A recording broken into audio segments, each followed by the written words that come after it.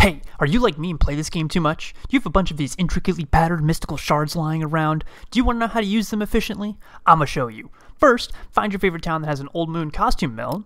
Mine's Heidel 7-4. These all have the Karlstein costume pieces that you can craft to convert your intricately patterned mystical shards, I'm just gonna call them shards, into basically free Crons stones. Don't know where one is? Go to a town, search costume in the top right, and have a look around. Okay, so which piece do you make? Bam! This image says the female armor is the best. The yellow number above is the number of shards you need to make it. The blue number is the number of crons you get, and the number below is the number of crons you get per shard. Female armor wins at 141 crons per 40 mystical shards. And now you're like, okay, colors. What about the rest of the mats? Well, first, you get the design pieces from a stupid daily you have to do. Go to this hoe in Calpheon and get this to become Karlstein quest. Then go to Marnie's lab and horse combat some stupid robot things and then turn it in. You need 2 of these for 1 female armor.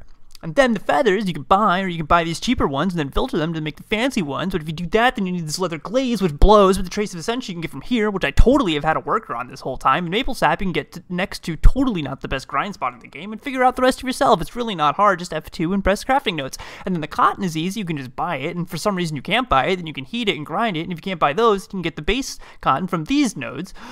And then the ocean sapphires you can just buy, but there's not a lot, so yoink! And then otherwise, mine some sapphire and have some fun processing that shit and use F2 crafting notes if you still get stuck on the gem polisher. It's some alchemy bullshit. And now you're like, I can fucking finally make it now, but no, you can't because the worker is very important. You gotta use this hoe, Diaker, because if you get a small chance to get all your shards or other bullshit materials back, and you should probably also just reroll Thrifty if you ever get a max, but good luck doing that, because he takes 9 hours to make the costumes. You can find him here, and then you talk to him, and if you can't talk to him and hire them, it's because you need this knowledge here, and good luck finding that if you don't already have it. Ha! So, yeah, start the crafting, wait 9 hours, and sleep on that, and wham! Free crons, baby!